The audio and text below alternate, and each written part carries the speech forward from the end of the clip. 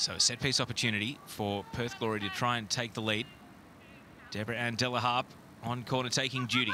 In swing into the near post and scoring! Mia Leth-Jans, the Dane, has put Perth into a 1-0 lead. What a start for them. So much at stake today, and it's Jans, the player with a bit of class and quality, who has provided the breakthrough. Midfield space, now to pick a pass. Holmes still drifting. Opts for Dorber, first-time ball. Wirtz attacking at the near post, and what a good save by Aquino. Not enough to keep out Wirtz. Adelaide are level. They get their answer in quick time, and it's Fiona Wirtz continuing her good goal-scoring form. The English woman makes it 1-1. There's no VAR in A-League Women's. Have we had an incredibly late call? That's Amber Morris. Already been a big talking point with Amber this season in the Wanderers versus Victory game with the handball shout. Let's go down to Ben Homer, who has the answers.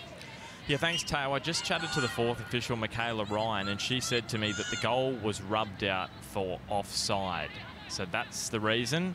Might get them into the game a bit more prominently. In the meantime, defending from the front seems to be working for Paige Hayward. Just a battering ram in order to force it forward.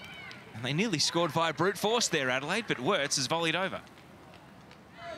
Perth have put a wall of two at the edge of the 6-yard box, as you can see there. Wirtz to Condon. And with a deflection, attempted header by Holmes, Dorber. And a good, sharp save by Aquino to deny one of the form strikers in the competition. And Chelsea Dorber is denied.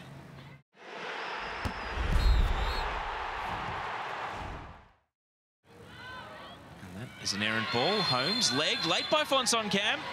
Is it going to be a second booking? It is. Susan Fonsoncam, the half-time sub, has been sent off in just 17 second-half minutes. That is a game-changer. Wow, just what Adelaide needed potentially. And Fonsoncam, you can see the frustration in hindsight, really regretting that one. That's a late tackle. That is a yellow, so that is two, and shift over for Fonsoncam. Stanbury hits a long ball. Dorber. Can she get the angle right? Dorber! Good stop. I believe that Aquino got a glove on it, and then it went crashing into the side netting. It's a corner. Credit to Aquino. It's a beautiful long ball in behind from Stanbury.